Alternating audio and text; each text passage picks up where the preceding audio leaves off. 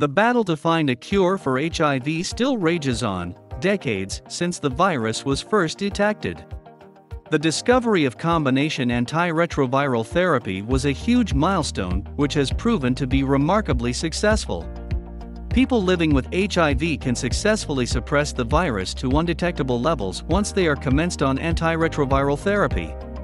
However, this treatment must be for life. Stopping antiviral therapy results in a viral load rebound and negative health consequences. But why has HIV been so difficult to cure? One of the reasons why it has been so difficult to eradicate HIV is because of its uncanny ability to evade medications by hiding inside certain cells of the immune system such as the T cells and macrophages. HIV can remain hidden and inactive inside these cells for months or even years, making it impossible for the immune systems to recognize it. These cells that are harboring the dormant HIV are referred to as the HIV reservoir. Detecting and eradicating the HIV reservoir is the biggest obstacle currently being faced by scientists that are searching for an HIV cure. Besides its ability to evade the immune system, HIV is also one of the fastest mutating viruses known. This presents a challenge for vaccine development. In addition, some of the mutated strains are resistant to antiretroviral drugs. Scientists have also discovered that chronic infection with HIV can cause progressive loss of immune cell function. This immune exhaustion persists among HIV-infected patients despite long-term viral suppression due to antiretroviral therapy. Therefore, any types of HIV cure must find a way to address the chronic immune exhaustion. In this video we explore 3 broad strategies that have shown promise to be the much sought-after HIV cure.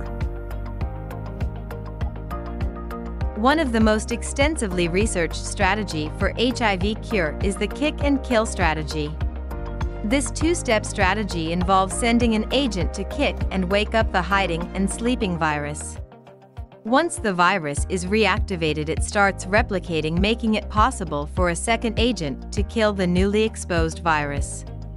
Latest studies in mice showed that this strategy can eradicate up to 40% of the cells harboring latent HIV.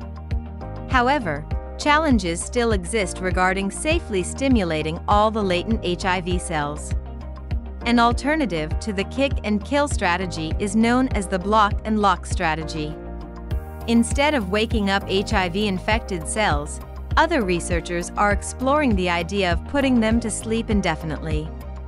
This involves agents that can block stimulation of HIV replication in latently infected cells as a way to permanently silence the HIV reservoir. Human studies are still needed to test whether this approach offers a viable route to long-term control of HIV without ART. The third strategy is aimed at strengthening the immune system. Some of the most promising HIV vaccine models to date involve a rare type of antibodies that can neutralize most of the HIV variants. These broadly neutralizing antibodies were first discovered in a few people who appear to have the ability to suppress HIV replication without antiretroviral therapy. These individuals are known as elite controllers and show no evidence of HIV disease progression despite not being on treatment. Some of these specialized antibodies act against the sites on the virus, which are unlikely to mutate, and studies have shown that they can suppress viral rebound when antiretroviral treatment is interrupted. While these methods are all promising, each of them has significant shortcomings and have failed to independently eradicate HIV. This failure of isolated strategies makes it likely that the combination of several of them may be the ultimate solution. But for now, which of these strategies do you think is most promising? Comment below and don't forget to like, subscribe and share this video so that more people are informed of the latest advances in HIV medicine.